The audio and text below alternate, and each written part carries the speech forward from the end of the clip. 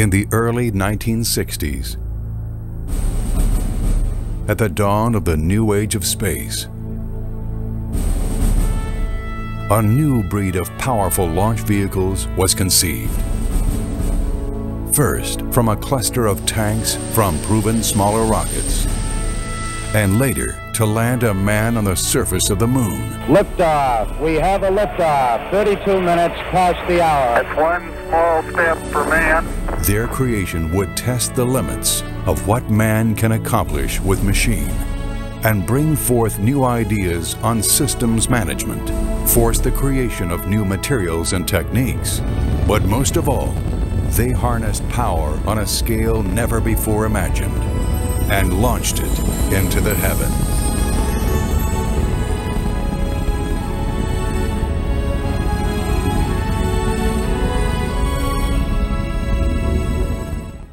It is the spring of 1958, and the Cold War is at its coldest.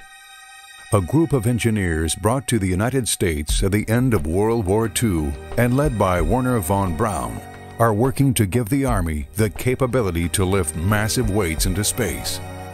The Army is looking for a new weapon system, but the engineers have other dreams. Of course, von Braun always wanted to go to the moon. His main goal was really not the development of a military weapon. Konrad Dannenberg is a rocket propulsion engineer with the original group of rocket scientists brought from Germany to the United States after World War II. The Saturn was really started by the Army. So it was not initially a NASA project. In fact, NASA, when the Saturn program was started, did not even exist. And the Army was in a hurry.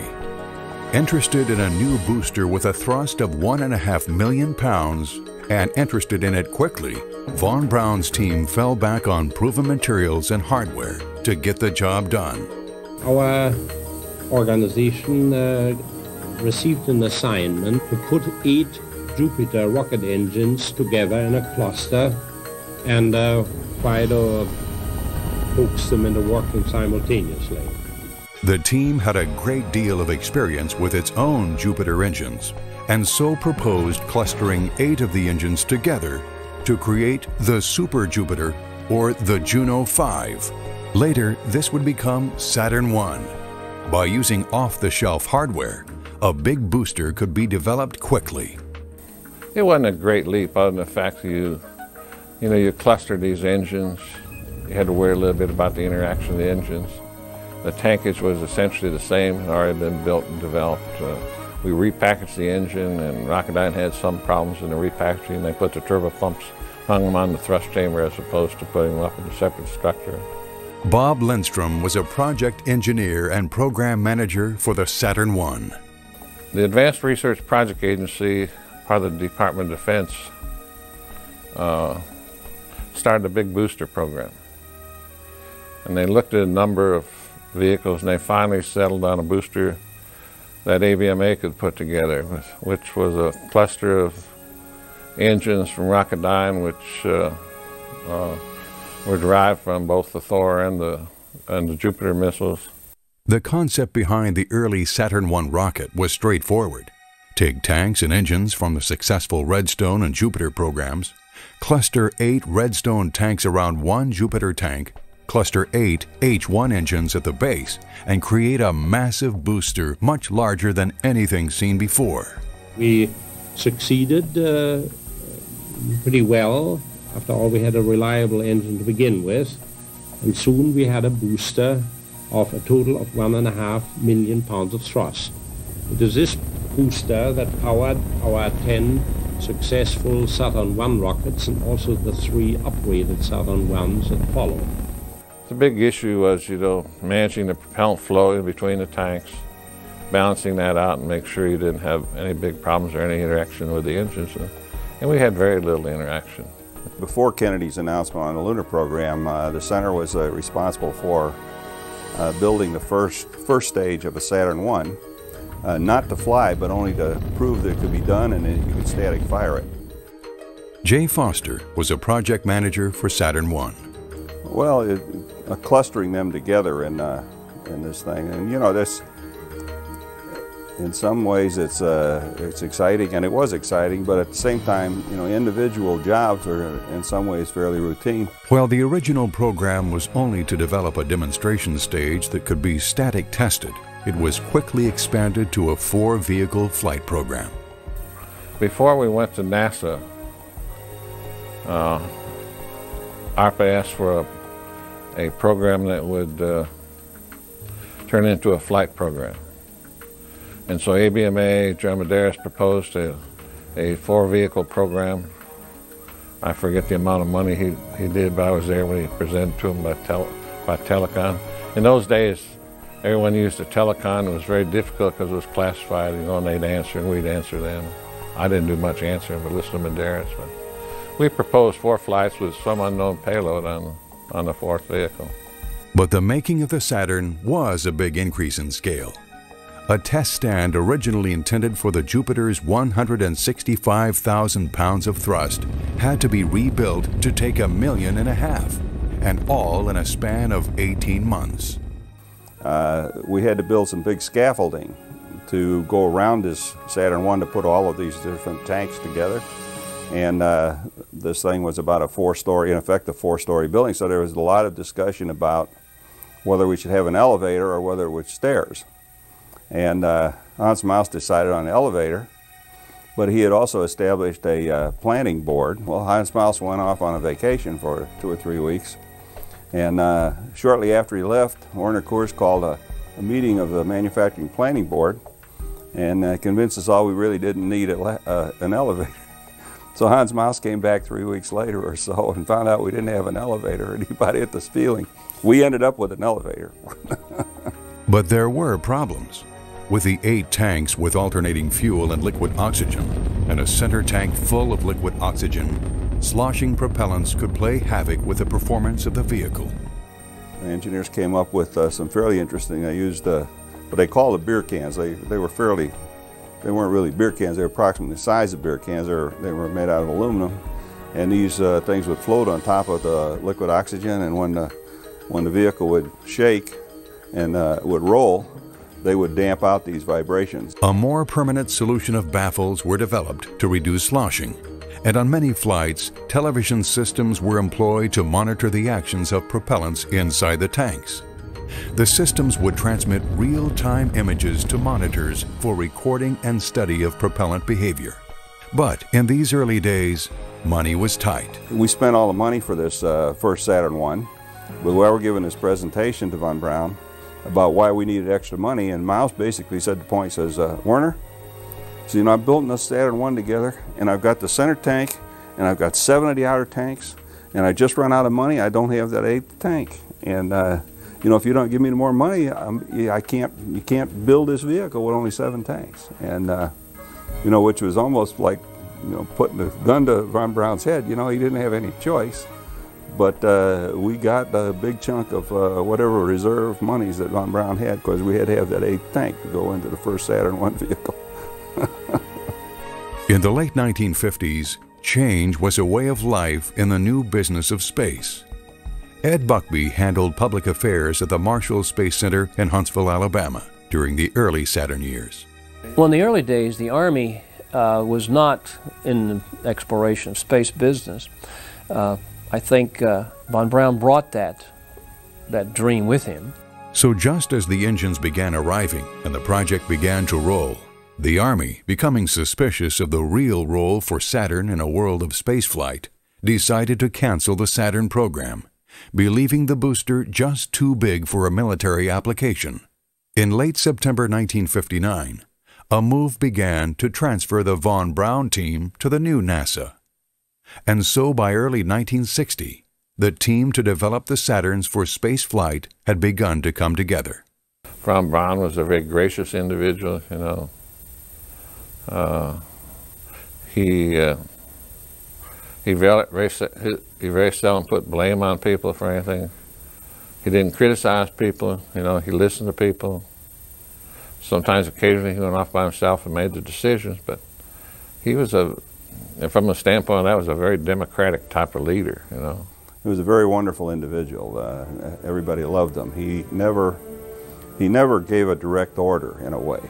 he could always sit down and talk to you. He had this wonderful gift of gab, and in the process of discussing things with you, I mean, he would inevitably get you around to his way of thinking. I mean, occasionally you could get him around to your way of thinking, but normally he was way ahead of you in the smarts department, and he could convince you that what you really wanted to do was what he wanted you to do, but without giving a direct order. He never built anything. He never developed anything just for today. The Saturn was, a vehicle that he had conceived as not only to take care of our moon flights, but also to build a station, to possibly have a nuclear stage on top and go to Mars. And we never were satisfied with what we were doing today. We were always looking beyond the next mission. He had the capability of making you want to work for him. He was a leader. I don't know if he was a scientist, but he sure was a leader. I had a German TV station a few years ago asked me, did I think of von Braun as a German, a Nazi, or an American? I just don't tell the truth. I never thought about it. So. And I remember this one letter came from this German guy who was graduating, and he said, I just can't understand. I can't grasp what I should do next. I'm coming out of college. I've got an engineering degree. I got this job offer from the local utility company, but I'd like your thoughts. And so we wrote a long letter addressed to this gentleman for von Braun's signature. Von Braun looked at the letter, crossed through it, and said, "Dear Hans, come to America. We're going to the moon." But the moon was still a long way away. Thus far, Saturn hadn't left the ground, and it was time to see if the clustered concept would really work. By the early 1960s, the United States was well into development of a series of large launch vehicles, the Saturns. The early Saturns, born of an Army project and transferred to NASA along with a von Braun team of engineers, was ready to fly. Of a conservative nature, the rocket team practiced an incremental approach to flight testing, developing stage 1 carefully, then adding additional stages as the lower stages were well understood. So the first 4 flights of the Saturn I would be single-stage flights. The payload consisted of a dummy upper stage of the same weight and configuration of a flight stage. A Jupiter nose cone topped off the vehicle, which stood at around 50 meters. Only after the first 4 flights would a live upper stage be added. I recall, the flights were almost nearly perfect. In fact, for introductory rocket flights of the time, the Saturn record was extraordinary. The flights were nearly perfect, and very few modifications were made from one vehicle to the next.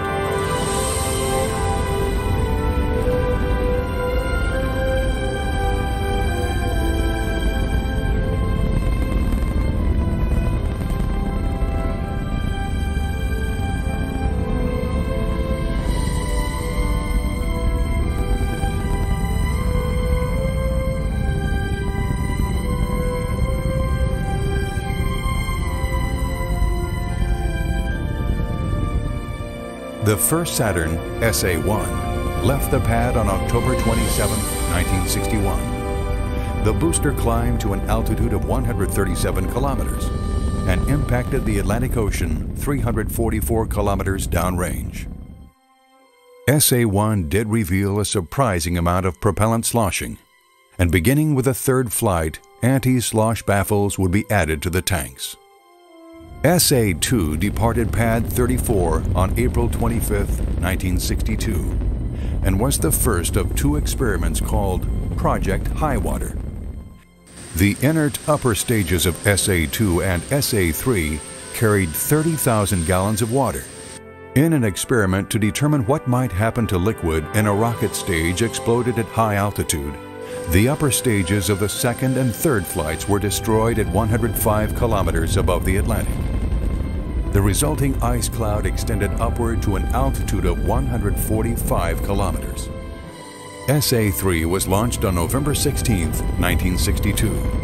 and in addition to being the second Project Highwater flight, carried 4 solid-fuel retro rockets in order to prepare for the later addition of a second stage. The last of the original test flights, SA-4, left the ground on March 28, 1963, and not only fired experimental retro rockets, but also carried simulated camera pods and simulated ullage rockets on the inert S-4 stage. Ullage rockets are used to seat propellants in a rocket stage prior to ignition, and comes from an old brewer's term. SA-4 was also an important test of the clustered concept. 100 seconds into the flight, one of the 8 H-1 engines was shut down on purpose. As planned, the rocket remained on course by burning the remaining 7 engines longer. As the first Saturns were taking to the skies, events in the country were turning the course toward the moon, and the results were being felt in Saturn. Having boldly given the country a goal to reach the moon in the 1960s, President Kennedy traveled to Huntsville to meet face-to-face with von Braun. I don't think he was comfortable with the fact that he had set this goal, and he didn't really know if we could carry it out. So he came to see the man that had the rocket that gets to the moon. And it was obvious when he arrived at Redstone Airfield and got off Air Force One, and he and von Braun met, and they climbed in that limousine, the open-top limousine, you could see the chemistry. And they met and they mixed very well. They bonded, I would say, as well as you could expect them to. I managed to stand next to the president, or not next to the president, but in the group when the president and the vice president and Mr. Webb and von Braun when Gerald Wiesner got in a discussion of the how best to accomplish the Apollo program. You know, I'm sort of standing off, because the thing I remember is they talked for a long time, and Brainerd Holmes, who was the guy running the Apollo program in Washington, was off the side. And I remember Mr. Webb motioning to Holmes to come get in the discussion. The thing I remember most was, you know, the president, he didn't say a word. But all of a sudden he'd heard enough, and he just nodded his head, and everybody stopped and they all left, you know. I sort of remember he had very steely gray eyes. And Kennedy at one time, you know, came right out and said, Dr. von Braun, can we accomplish this mission within the time I've set? And von Braun said, yes, sir, Mr. President, we can do it, and we're going to do it in the time frame you set. I stand at the airport when the president left, stand next to Dr. Reese, Mr. Reese, who was von Braun's deputy. I think the press plane took off first, I don't recall. But it took off very nicely. If I recall, it was a Pan Am jet, you know, got up in the air quickly. And then the president's plane took off, you know, belching smoke all the way down the runway. I guess they had their afterburners on or something. And Reese said, see, they got their fuel from the lowest bidder. Unfortunately, the president did not get to see a Saturn V firing. He did see a Saturn I, and nor did he ever see a launch. But he saw the makings, and he was so moved by that test firing that day. The Saturn I first stage had proven to be a powerful, reliable vehicle, but did not have the ability to reach orbit on its own.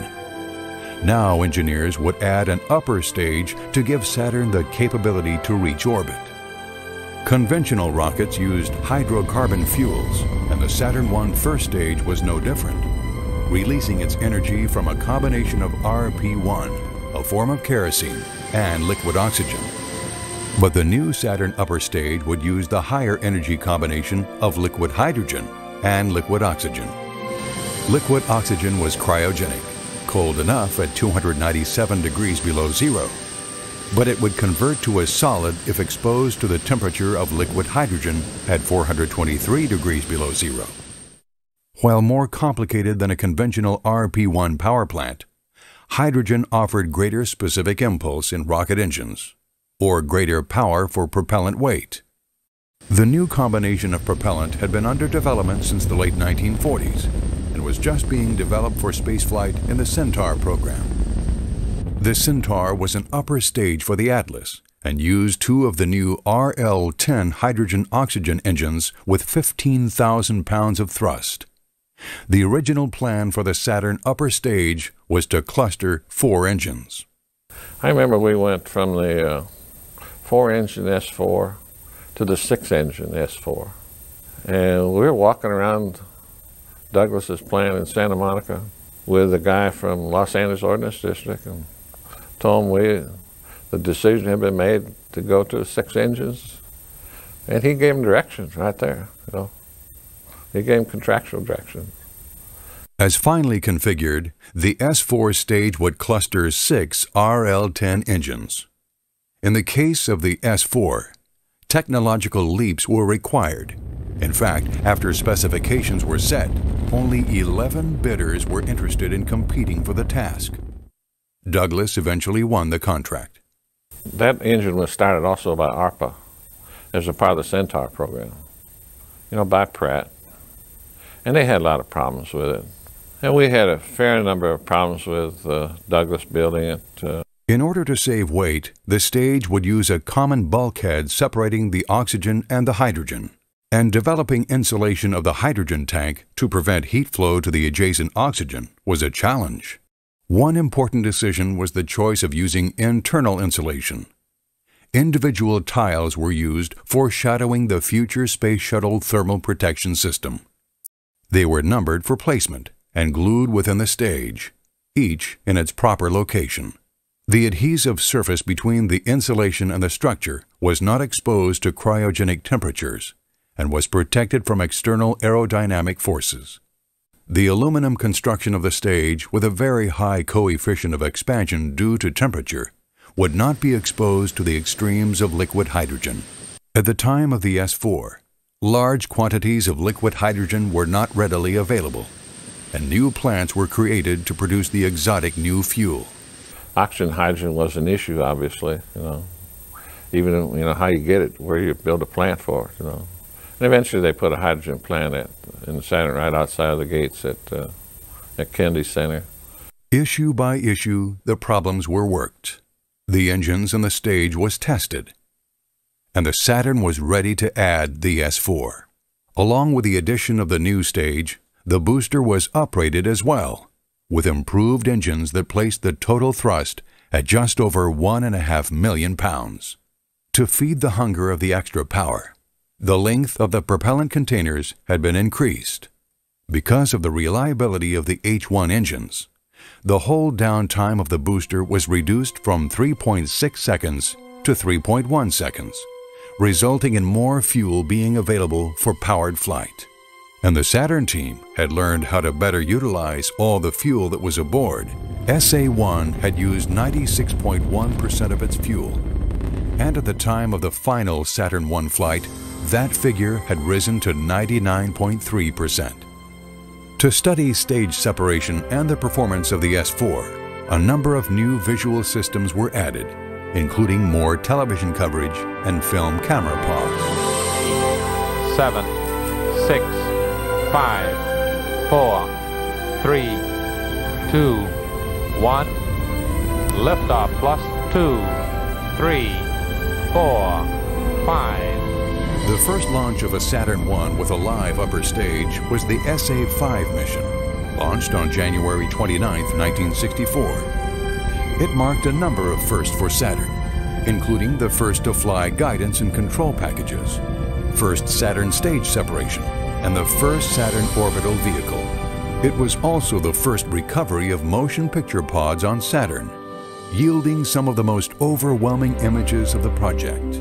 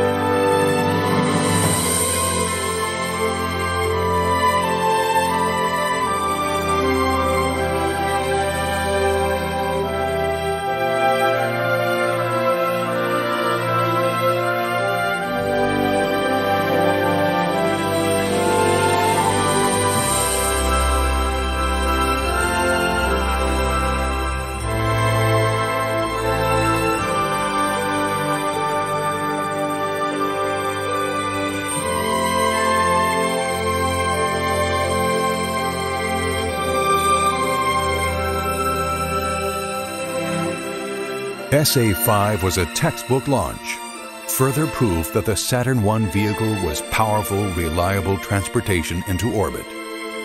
Now the Saturns would begin to be put to work, qualifying and testing the Apollo hardware that would take a man to the moon.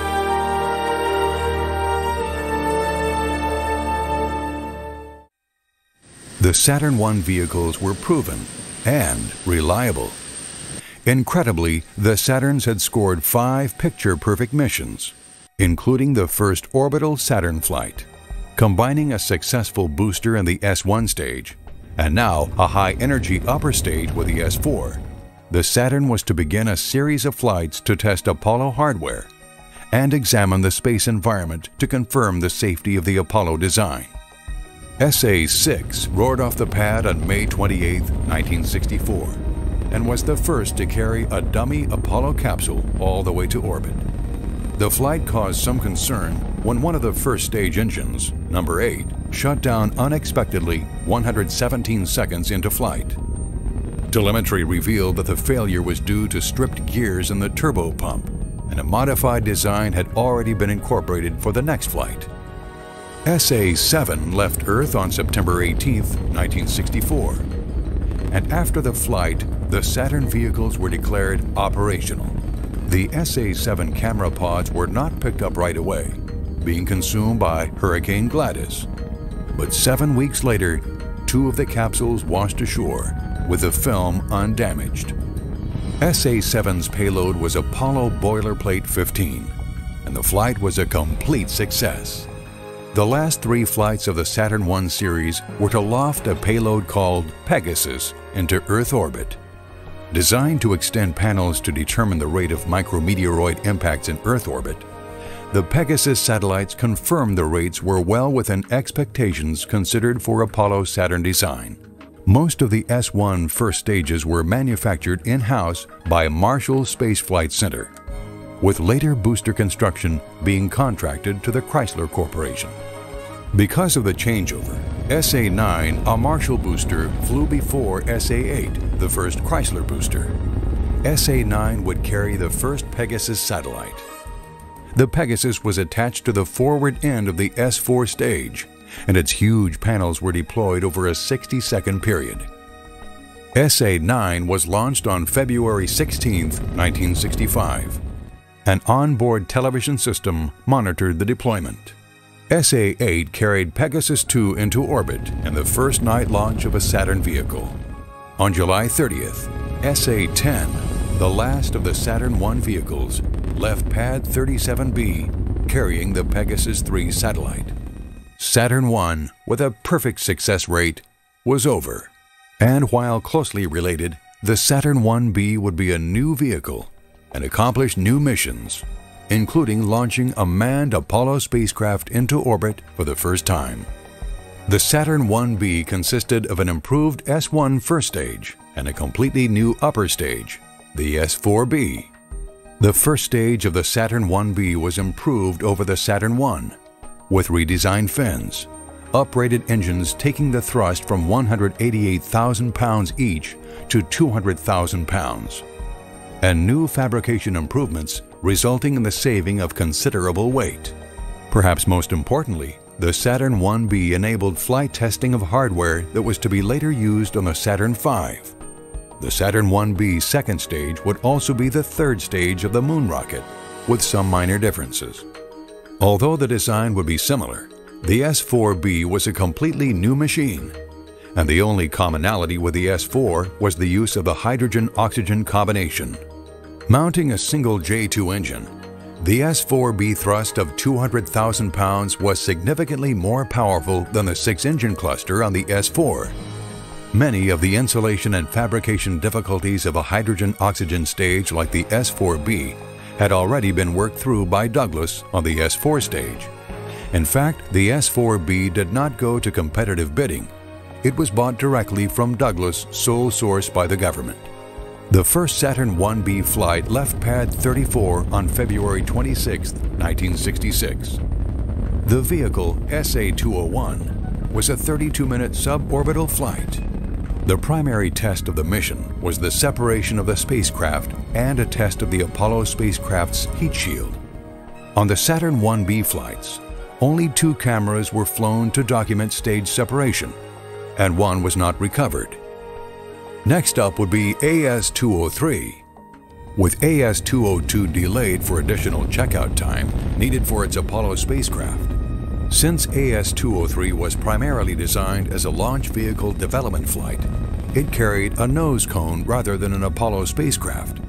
And much of the data sought concerned the behavior of the propellants in orbit for extended periods of time. Since the S-4B was required to restart up to several hours after liftoff in order to place the Apollo spacecraft on a lunar trajectory, data was required on the behavior of the stage during parking orbit. AS-203 was launched July 5, 1966, and after an outstanding flight and simulated J2 restart sequence, the S-4B stage was tested to failure in Earth orbit, disintegrating when the common bulkhead failed due to high pressure. AS-202 was launched on August 25, 1966, and was a suborbital flight designed to test the Apollo heat shield. A skipping re-entry gave the Apollo a real workout, clearing the way for manned Apollo flights to begin. The first manned Apollo mission was scheduled for February 21, 1967. The AS-204 vehicle would become Apollo 1. But on January 27, 1967, a fire in the pure oxygen atmosphere of the spacecraft during a ground test handed the program tragedy.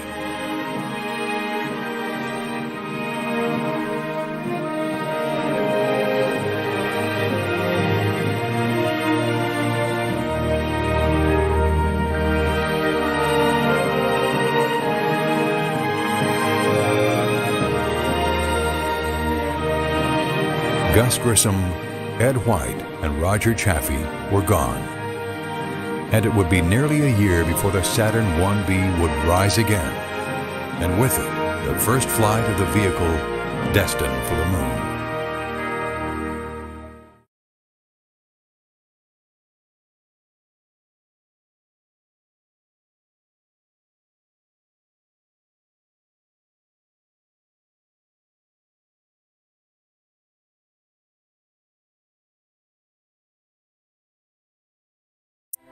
The AS-204 booster would eventually leave the Earth on a successful mission. Apollo 5 left Pad 37 on January 22, 1968.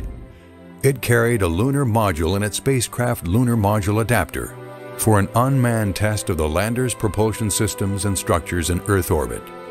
The successful flight of Apollo 5 was a milestone on the way to the moon, a flawless launch vehicle and spacecraft separation, and a positive first flight for the lunar spacecraft.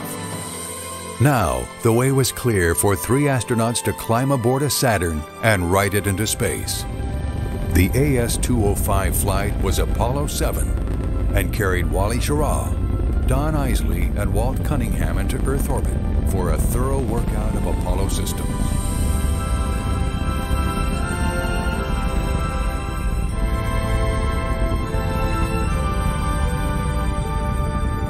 Once again, the Saturn performed flawlessly, and the torch was passed to the Saturn V to place men on the moon.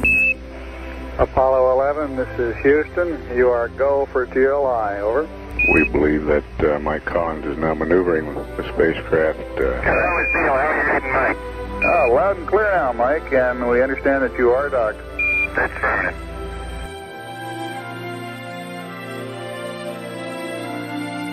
Roger, Eagle, undocked. Roger, how does it look? Eagle has wings. Roger. 20 feet, down and a half. Looking forward, just a little bit. Good. Okay.